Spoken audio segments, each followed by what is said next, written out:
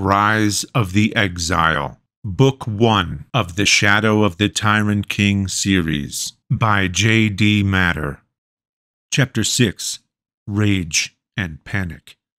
Principal Philip's eyes bulged. Fury took over. Lucas did not realize it was possible for the human face to turn that shade of purple. The purple-faced principal looked awkward as he ran toward Lucas with tense shoulders and stomping steps. Clearly, he had not ran in many years.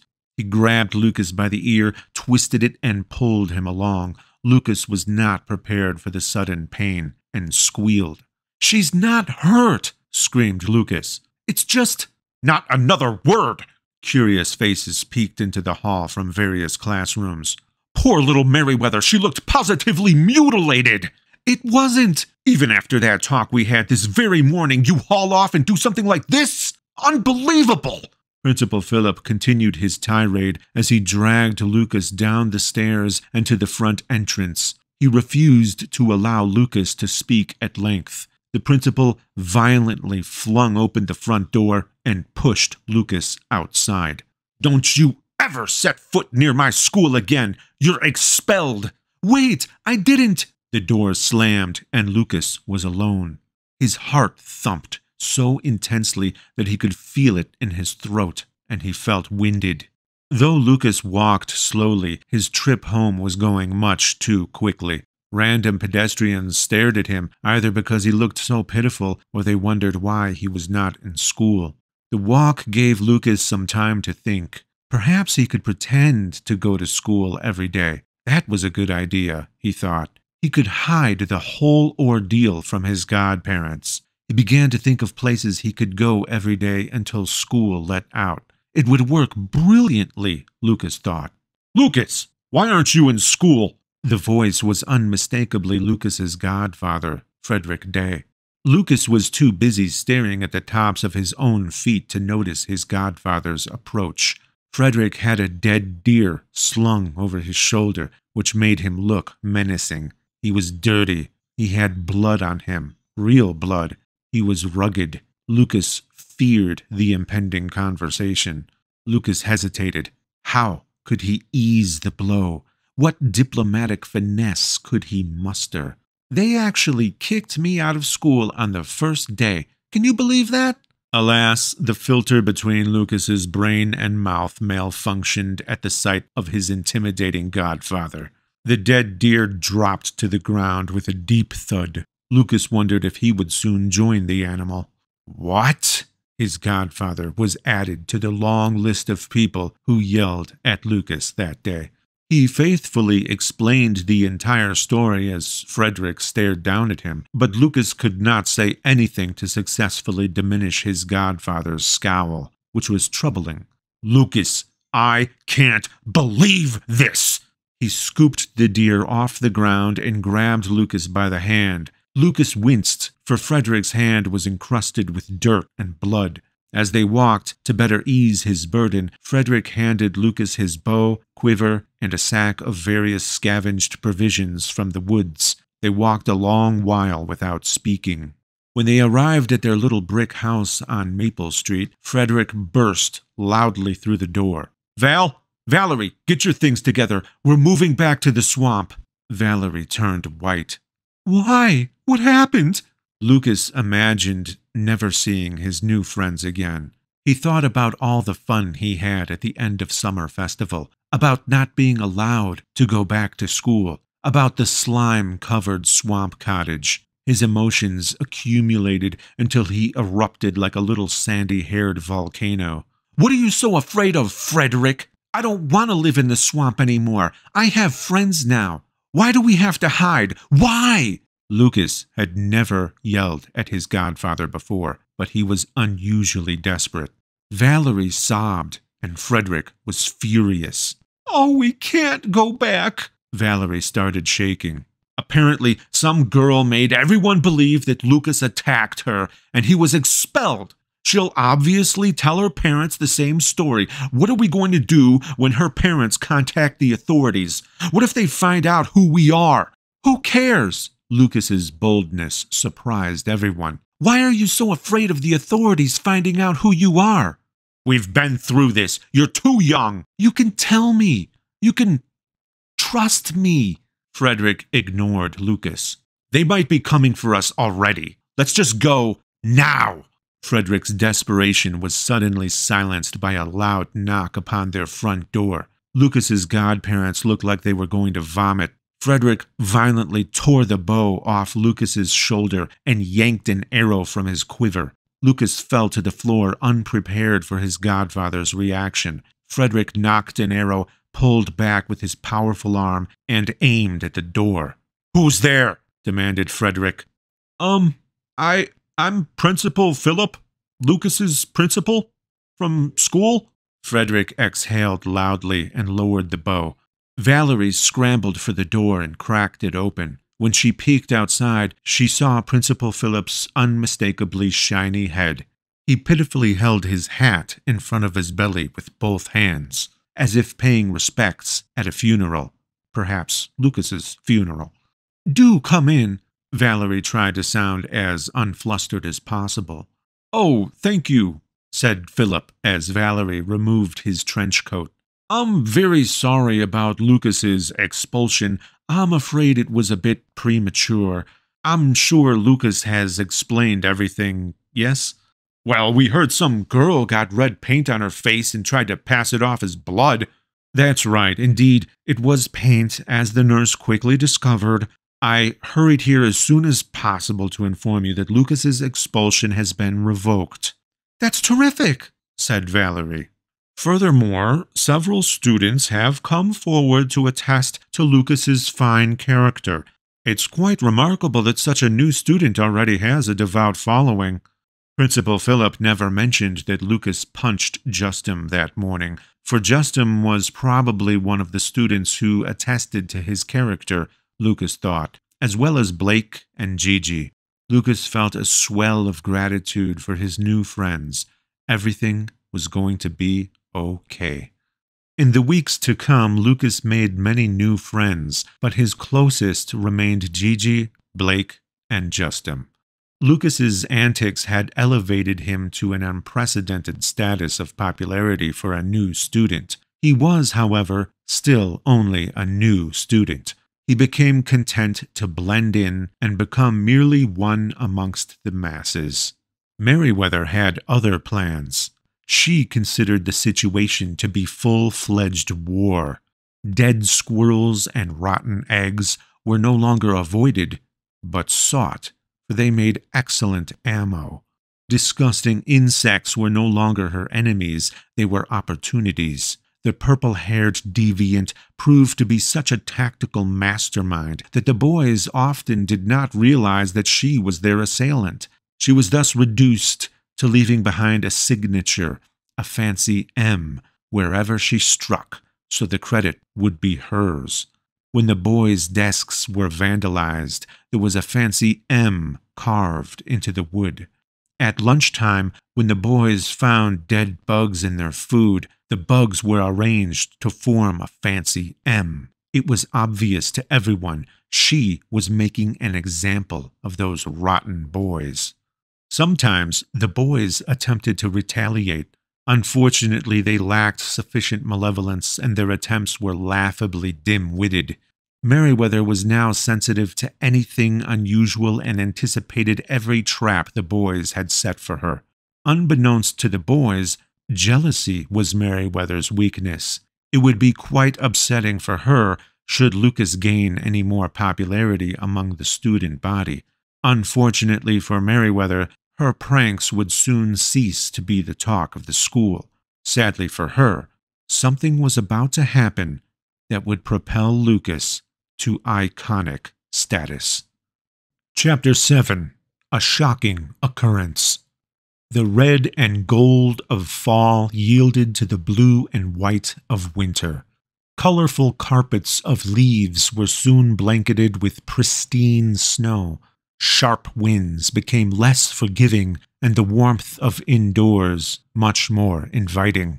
West Woodland Middle School had warm, glowing windows, orange against the dark, gray atmosphere. Students were cozy within, diligently working and dreading the cold walk home. Rumors of the war between Lucas and Merryweather eventually yielded to rumors about the witch. Talk of the witch was prevalent throughout every school year, yet the gossip's intensity always fluctuated. As snowfalls became more intense, students were more likely to stay indoors and socialize. Thus, the witch rumors quickly ran rampant once again. Lucas was not aware of the witch until that winter. According to the rumors, she lived on one of the highest hills in Crete. Her name was Rook, apparently, for she lived in a decadent mansion called the Rook Estate, which was on a high hill in the countryside south of Devonstone. There was a new tale every day about how the witch ensnared some unfortunate child. Such tales did not concern adults, however, for the witch was gossiped about throughout many generations of students. From an adult's perspective, it was an old tradition, but to the students, it was exciting and taboo. Early one day, Gigi inadvertently sparked a discussion about Rook in history class. "Professor, how exactly is magic done? Can anyone do it? I have yet to find a reliable book on the subject." "Well, Geraticus, I'm not very certain about how to answer that. I have personally never seen magic done, not real magic anyway, but there were many people throughout history who have claimed to witness great feats of magic. In the past, there have been famous mages, sorcerers, conjurers, and witches of all sorts. Some people say there are Varaxians who can do incredible magic. As you know, the Tyrant King supposedly had extraordinary magical abilities." Mr. Clovenhoof noticed the class stirring. "So there really are Varaxians?" Gigi sounded unusually high-pitched, almost comical, for he was nervous that other students might criticize him for believing in Varaxians. "Never mind about that," interrupted a young, wide-eyed student named Derry Thomas. "Are there really witches? Like old Lady Rook? She a witch?" "Derry, I doubt it," said Mr. Clovenhoof. "Children like to exaggerate about her. They've been doing it since long before you were born. Actually, I recall when your mother was in my class, long ago, don't tell her I said that, and she claimed that Rook briefly turned her into a skunk." The class laughed. "My mom? Really? She never told me that." "That's because I'm sure it never really happened." "Why not? You just said witches are real." "I never said Mrs. Rook is a witch." "If she isn't, then why would people say it? I think she might be one." "Me too," someone else added. "Yeah, she is." The effect cascaded throughout the class. Then Merryweather spoke. "She should be thrown in prison and left to rot." Her harsh comment quieted the class. "Who do you think turned my hair purple?" "Merryweather, your hair is not purple." When Mr. Clovenhoof said that, the entire class stared oddly at him. "Sir, no offense, but I think you might be colorblind," said Blake. "Her hair is the purplest thing I ever seen." A horrifically shrill scream suddenly sliced through the silence. It came from the hall and echoed through the classrooms. Mr. Clovenhoof jolted from his chair, causing it to tip over. He darted into the hall to investigate. A couple of brave students followed at first, but soon the whole class stampeded out. The building shook as many other classrooms emptied into the hall. It was Mrs. Leafton. A crowd formed around the startled art teacher. She stood still, staring and pointing with one hand, while the other covered her gaping mouth. All heads turned in a single orchestrated-looking movement to the wall where she was pointing. "The trees are moving!" she screamed. "The trees are moving!" Student artwork littered the floor. Apparently, Mrs. Leafton had been in the midst of decorating the hall with her students' various artworks. She had managed to hang Lucas's painting of the forest before it happened. As she stood there, pointing at the painting, similar screams erupted from the crowd. The trees in the painting swayed gently to and fro as if in a breeze. They could hear the leaves rustling just as clear as if the painting were an open window. A few leaves blew out of the painting, twirling and drifting until they came to rest upon the hallway floor. Several brave people scooped them up and examined them. The leaves were real. The school flooded with gasps and whispers. Several things happened during the next few days. Lucas was thoroughly questioned by his teachers and Principal Philip about the painting, but Lucas had no answers for them. He was as baffled as they were. A popular theory soon developed throughout the students.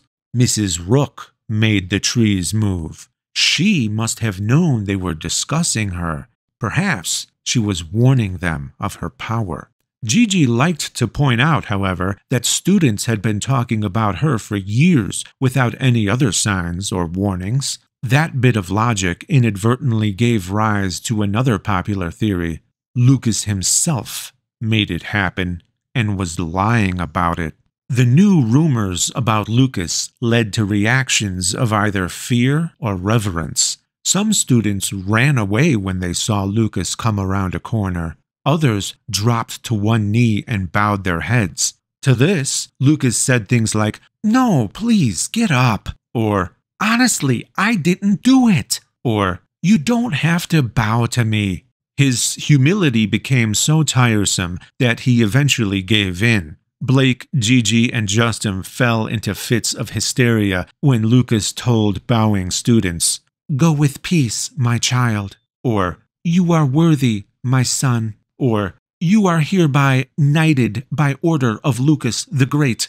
The school was soon upheaved in a new round of commotion. During one seemingly ordinary day, a torrent of water flooded into the classrooms from beneath the doors, shattering any illusions of normalcy and undoing any complacency gained since the last disturbance. Teachers and students alike sloshed through the water and filed into the halls once again. Lucas cringed when he saw what had caused the flood. His painting.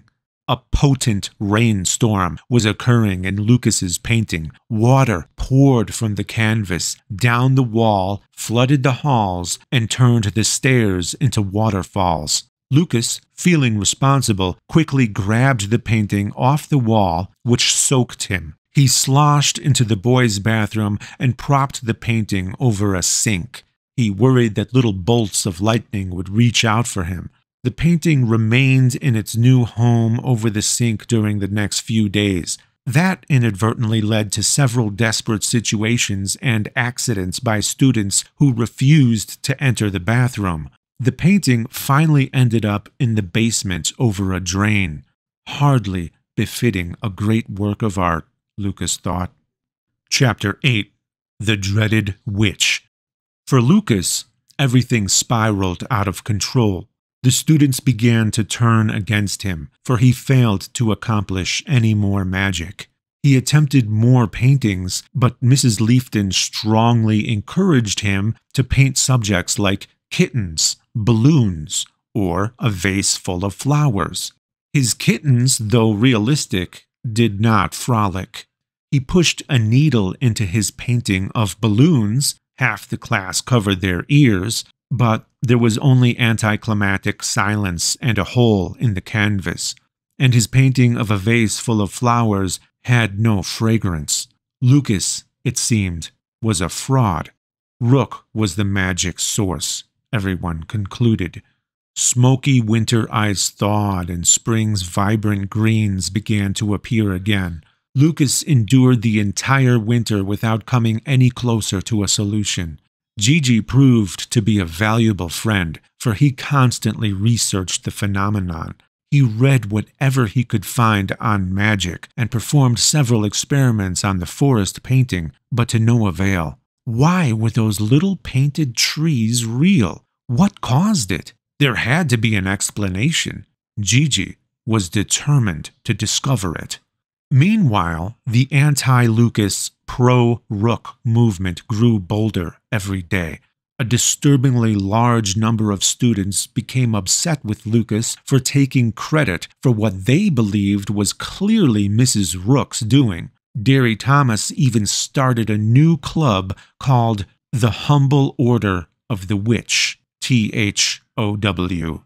They had weekly meetings where they speculated about Rook's intentions. On Lucas's desk, next to the fancy M, there was a bit of new graffiti.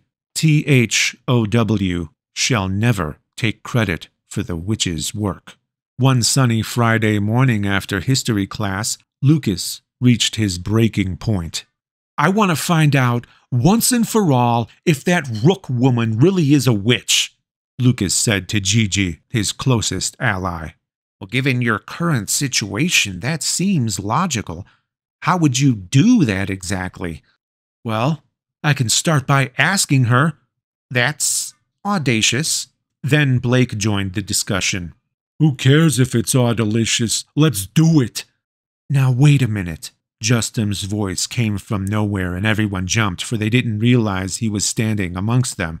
I've been hearing some pretty scary things about this witch lately.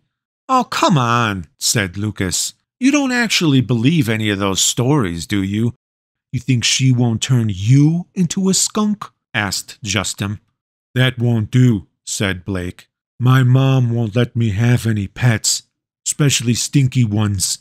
Maybe she'll turn you into a toothbrush and rub your face all over her black teeth, said Gigi. Or she'll just eat you.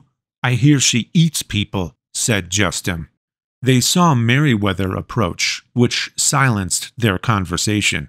She looked misleadingly innocent with big blue eyes and her slightly curly purple hair bouncing along. How such a little girl could cause so much dread was beyond Lucas's comprehension. Yes, that's right, Timothy. Merriweather sounded like any other sweet little girl, but her words were not of little girl persuasion. She eats your arms and legs like drumsticks, but keeps you alive so you can watch her do it. Then she turns you into a wind chime by hanging you upside down with a bunch of other armless, legless children, and you just sort of thud around against each other in the wind for the rest of your life. Yes, she's quite morbid. The four boys stared at each other for a quiet moment, picturing her ghastly scenario. Lucas suddenly burst into exaggerated, deliberately loud laughter.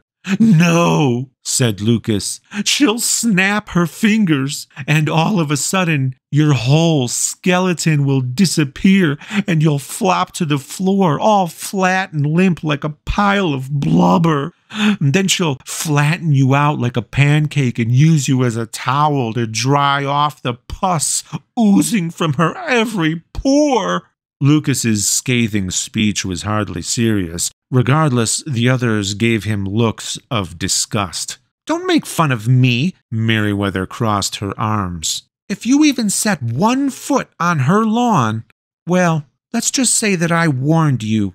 She briskly marched away as quickly as she came. No! Lucas walked and talked like some kind of goofy monster. She'll come in the night, snatching babies from their cribs. The sky will fall. The seas will boil. The world will become a wasteland if only we kept off her lawn. He dropped to his knees. Merriweather looked over her shoulder and squinted at him. Such hatred looked so unnatural on her pretty little face. She twirled her purple hair with her fingers as if to say, "Look what she did to me." Lucas successfully trivialized Rook. After all, if Lucas did not fear her, why should anyone else? He was happy to hear that all his friends were going to accompany him to Rook's estate. If she really was a witch, however unlikely, at least they would have strength in numbers. Chapter 9. Merriweather's Sanctuary. Spring should have been joyous, but instead was long and torturous. Eventually, Lucas was widely accepted as a phony. Word spread of his intention to confront Mrs. Rook. No one believed he would do it, especially members of THOW. Lucas believed, however, that it was his only chance of redemption. He finally got his chance at the beginning of summer when the school year was over and they were free to do as they pleased. Lucas, Gigi, Blake, and Justin walked south through Devonstone, which was like a brick maze. When they reached the city's margin, an endless sea of rolling green hills was before them. Puffy cumuli drifted slowly across the horizon, blindingly white over the contrasting green vista. The brilliant noon sun shone warmly upon them, but was perfectly offset by a cool breeze. Scattered thickets dotted the countryside. As wind rustled the leaves, it sounded like the surf of a boundless ocean. Their world was peaceful and serene, yet the four boys grew nervous as they delved into the wide land that brought them closer to the dreaded Rook estate. They trudged into a small valley where they could no longer see the great expanse. Water cascading over rocks in a brook faintly resounded. There was a thick row of sloping trees which sheltered the Mandalay Creek. Through many eons, the once commanding Mandalay was reduced to a trickle of its former self. Long ago, it would have been a formidable obstacle, but instead merely became a welcome diversion. The boys could drink, relax, and possibly forget about Rook and the whole ridiculous quest. They weren't prepared for the ambush. They walked quietly toward the creek, swishing through the tall grass. A smooth, white river rock flew from the darkness of the trees. Gigi saw it first as it sailed toward them. He dropped to the ground. Blake, oblivious, stared at Gigi's odd behavior before the rock slammed into his face, thudding substantially. Blake recoiled and shielded his head with his forearm until he realized what hit him. "I'm gonna kill that purple-headed booby!" Blake shouted through clenched teeth. The boys sprinted toward the thicket with coordination rivaled only by trained militia. They trampled into the woods like a stampeding herd of cattle. More rocks pelted them from high above. There were too many rocks for just one little girl. She must have had confederates. The tree's canopy enveloped them in an eerie green darkness, which made it difficult to spot the devious little snipers. A flash of purple hair gave away her position. The boys converged at the base of a thick trunk. She knew she was caught. "Get out of my woods!" Merriweather bellowed from atop her high perch. She sat on a branch and dangled her feet as carelessly as if she were on a park bench. "You completely mad?" said Blake. "These ain't your woods." He pounded his boulder-like fist threateningly into his hand. "Oh, yes, they are," another little girl's voice sounded. They scanned the trees and spotted Merriweather's best friend, Wendy Windmill. "Look over there," Lucas pointed at Wendy. "It's square." "Don't you ever call me that!" Wendy despised Lucas ever since he managed to get everyone at school to call her Square. At first, he called her Double W, which evolved into W squared, which eventually became Square. Lucas felt he was being kind. After all, a name like Wendy Windmill had potential for far crueler jokes. Merriweather regained their attention when she kicked down a thick rope, which was tied to a substantial branch. It dangled enticingly before the boys. "Why should I be afraid of you, Tubby?" Merriweather glared at Blake. "I bet your fat ass couldn't even get up here." Blake immediately bullied his way to the rope and grabbed it. He vigorously jerked his way upward. Suddenly, there was a sickening crack. The branch should have been able to contend with his weight, but it broke nonetheless. Blake, the rope, and the branch crashed violently. A musky debris cloud engulfed them. Blake hacked as the girls roared with laughter. Merriweather's wry smile glinted when she retrieved something that was hidden behind her back. A hand saw. It dawned on them simultaneously. She had pre-cut the branch. Her ambush was well conceived, for she anticipated all contingencies. "Boys," she shook her head. "So dumb." The boys unburied Blake from the tangled mass of branches. Blake stood dumbfounded as the others dusted dirt and leaves off him. "You gotta come down sometime," Blake continued his tirade, staring menacingly up at Merryweather. "We're gonna wait right here till you do." "You're a coward," said Merryweather. "What?" said Lucas. "You daft? We ain't the ones up in a tree like a stinking monkey. You'd rather face me, a little girl, than Rook.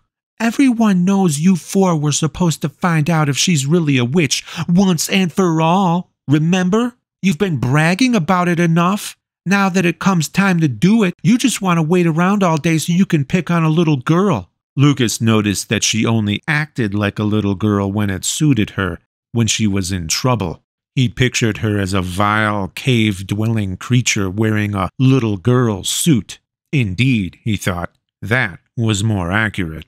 "She's got a point," Gigi interjected, and was scrutinized with wide eyes, raised brows, and gaping mouths. "Well, she does. What if we did go back without even having set foot on Rook's estate? We'd be branded as cowards for the rest of our lives." Lucas knew that Gigi did not care about being branded a coward.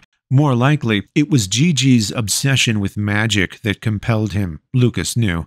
That reminded Lucas why they were really going to see Mrs. Rook, his remarkable painting. He had a renewed urge to discover if it was Rook's doing or his own. "You're right, Gigi," Lucas said at last. "This isn't our mission."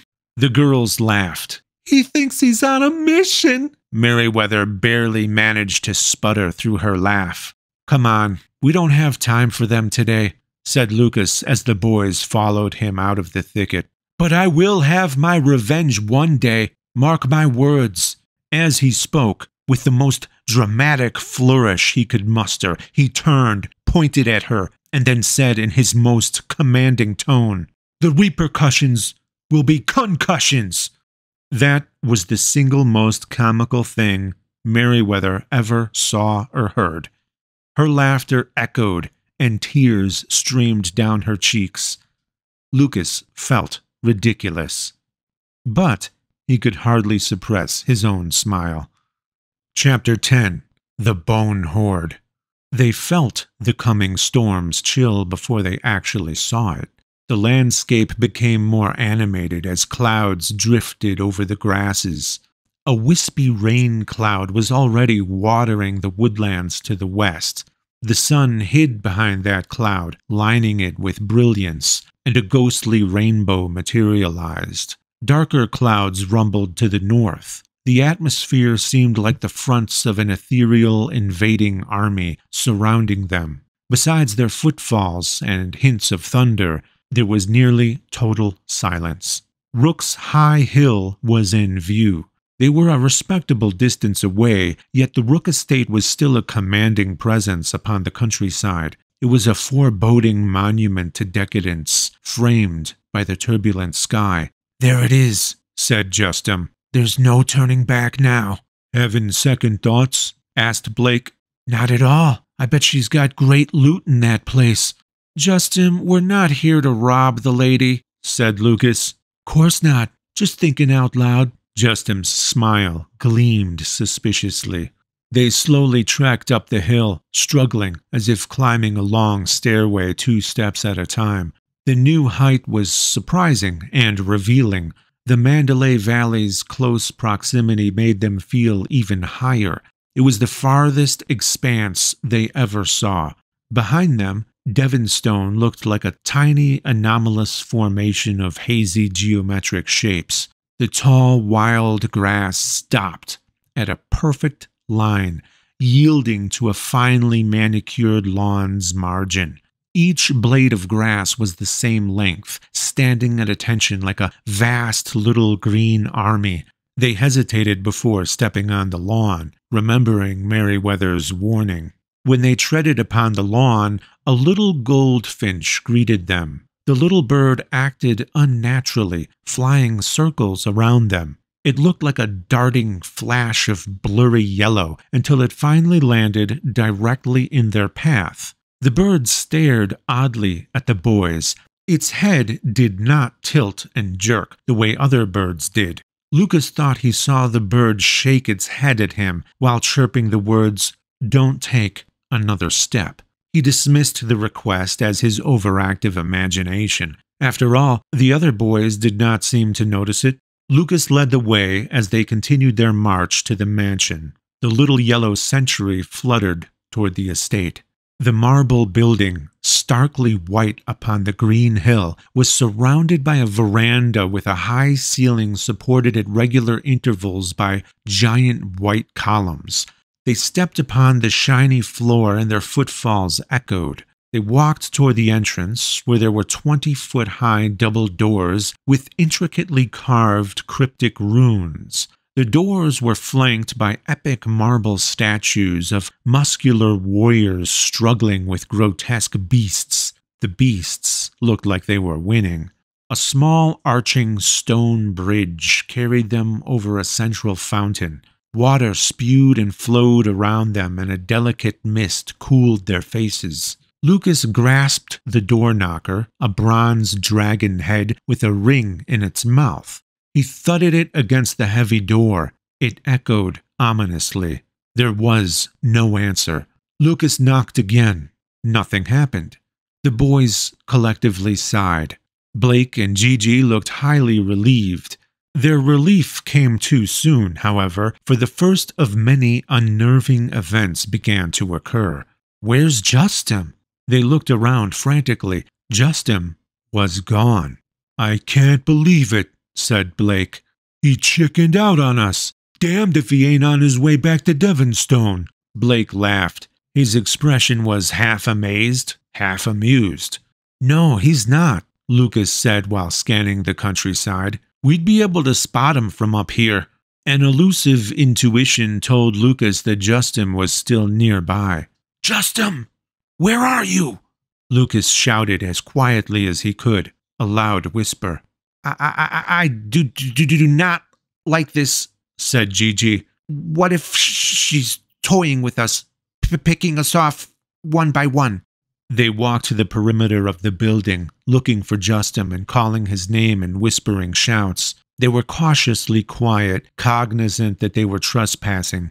They crept toward a jungle-like garden at the rear of the property. The boys eased down a curving stairway which led from the open, pristine structure into the twisted vegetation. There was no sign of Justin.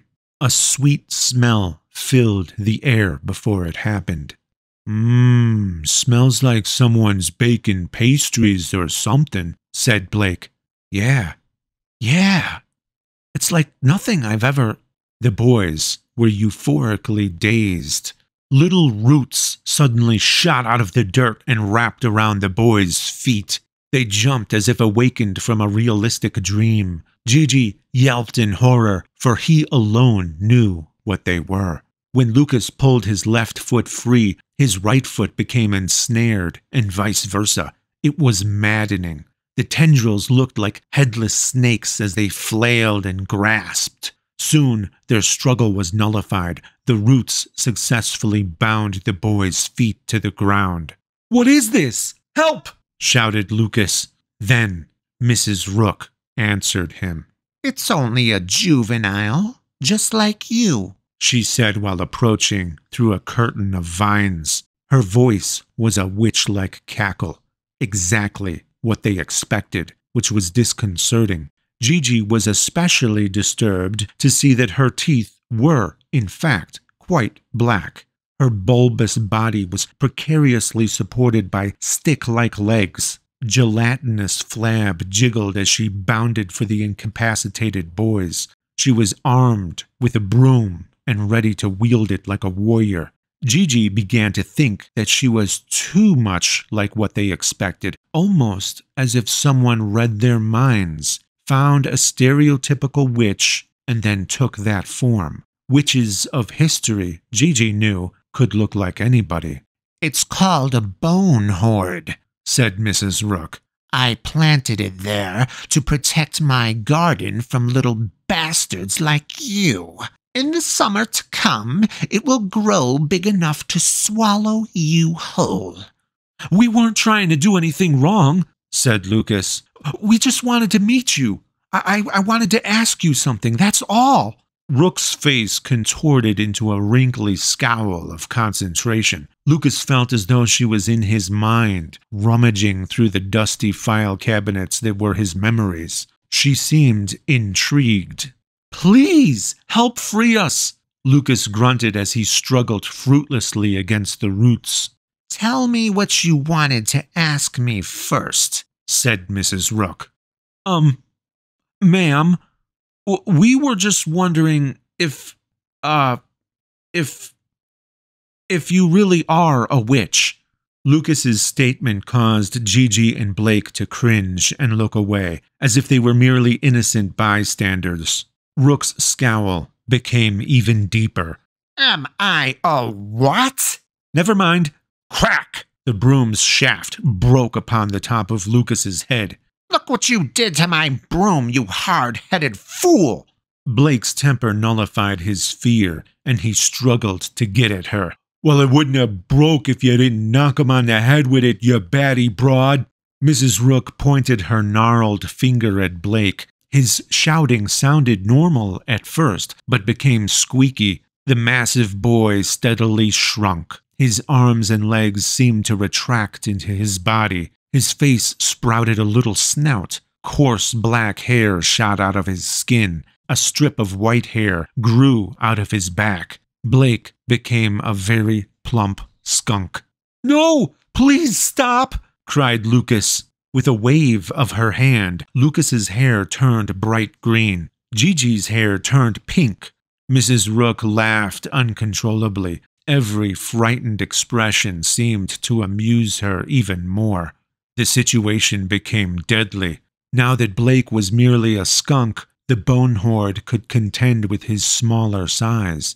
Blake squealed and whined as the roots pulled him under the soil. Only his little head remained above ground, but that too would soon be under. "Enough!" screamed Lucas. "If this thing pulls him under, you'll be a murderer! Turn him back, now!" Lucas struggled to reach Blake, but the roots firmly held him. Mrs. Rook noticed a subtle quality about Lucas during his desperation. It would have gone unnoticed to the untrained eye, and it seemed to even take her a while, but she definitely saw it. Lucas was special. "Who are you, boy?" "He'll die! Change him back, please! I'm begging you!" "Who are you?" He spoke each word between heavy breaths. "Lucas! Archer!" With another wave of her hand, Blake grew back into a massive boy, but not before letting out a stifling foul odor. He gasped as he crawled out of the dirt, but was not injured. Lucas and Gigi's hair returned to normal. Gigi was dumbfounded. He finally saw magic. "Lucas Archer? Archer, did you say?" "Yes." She stared at him. Lucas felt her probe into his mind, searching. He tried to think of anything except his godparents. He did not want that evil woman to discover them. "Tell me, boy, why did you really come here? I know it wasn't to ridicule me." I meant no offense." "Indeed, you are naive. You had another query, I see. Something happened at school. Something remarkable. And you wanted to discover if I did it." Lucas felt completely naked and vulnerable. She could read his mind. "Yes, that's right." "I did nothing, boy. You did. I can't quite see it, though. Tell me, boy, what did you do?" "I made a painting of the forest, and it came to life."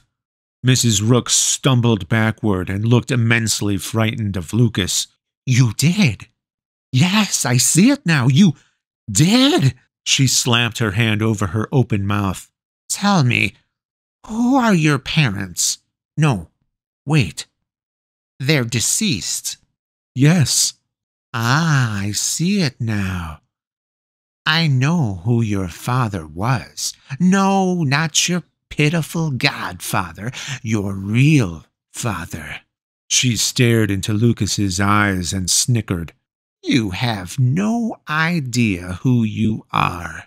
Mrs. Rook knelt and then stroked the soil as if she were petting a cat. The bone horde's roots released the boys. The tendrils slithered back into the dank depths from which they came. Your father's renown was great. Indeed, your sons will be even greater. Protect them, lest they fall into the wrong hands. The wrong talons, actually. I shall allow you to leave. Now, get out of my sight before I change my mind.